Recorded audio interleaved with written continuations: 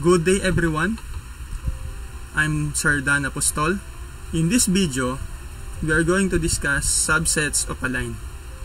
What are the subsets of a line?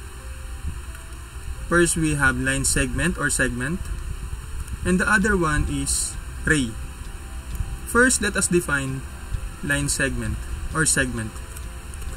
What is a line segment? A segment is a subset of a line that has two endpoints and therefore it has definite length. So meron daw siyang two endpoints. Ito yung line natin, which is line AB. Pag hinati natin siya sa point A and hinati natin siya sa point B, yung parts na nasa gitna nila, that is a line segment. So yon. So we can name this as line segment AB or line segment BA. So pwedeng mauna yung point A then B, pwedeng mauna yung B and to A. So pwedeng magkabaligtaran. Now let us have this example. Let us name all the line segment that we can identify in this line. So meron tayong point A, point B, point C, and point D. So first, let us assign a point. So yung point A. Ano ba ang mga line segment or segments na mabubuo natin from point A? So meron tayong, okay, from point A to point B, meron tayong line segment AB or line segment BA. Another, from point A to point C, makakabuo tayo ng line segment AC or CA. So from point A to point D, makakabuo tayo ng line segment AD or DA. Again, kunin naman natin yung point B. Ano ang mga mabubuo natin na line segment from point B? So from point B to point C, meron tayong line segment BC or CB. And also, from point B to point D, meron tayong line segment BD or DB. So hindi na natin babalikan pa yung point A kasi andito na yung line segment BA. Next. So, from point C naman, ano yung mga line segment na mabubuo natin? So, we have line segment CD or DC. So, these are the line segments that we can identify in using this example.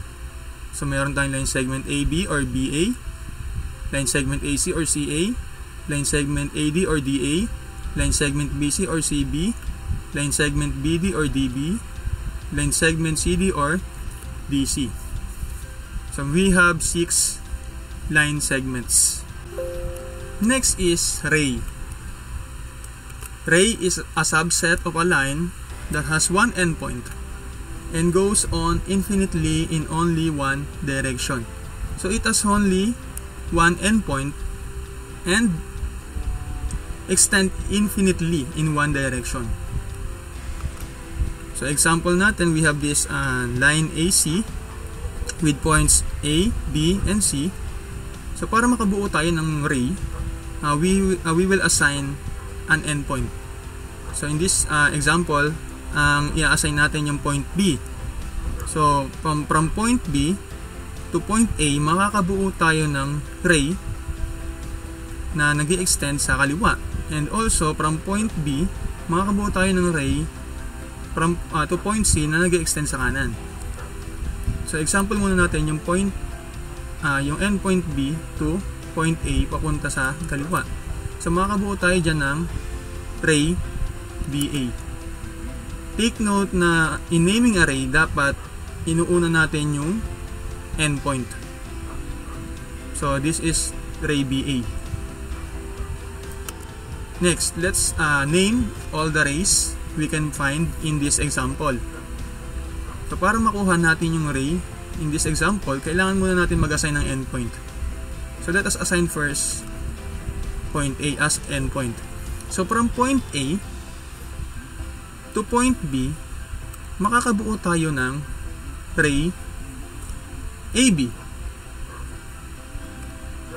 And from point A to point C, makakabuo tayo ng ray AC.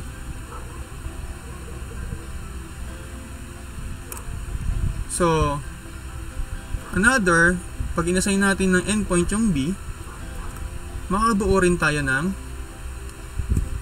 from point B to point C, that is ray BC.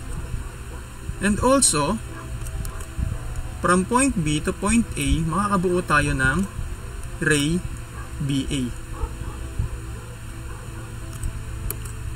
Next, ang endpoint naman natin is yung point C. So, from point C to point B, meron tayong another ray, which is ray CB. And from point C to point A, meron tayong ray CA. So, in naming array, again, ang first nating ilalagay or ang first nating gagamitin is the endpoint, followed by the point na kung saan papunta yung ray natin. The question is, pwede bang tawagin tong ray CA as ray AC? Okay, hindi po pwede dahil magkaiba po sila ng endpoint. Ang endpoint po ng ray CA is the endpoint C, and yung dito sa ray AC ay yung A.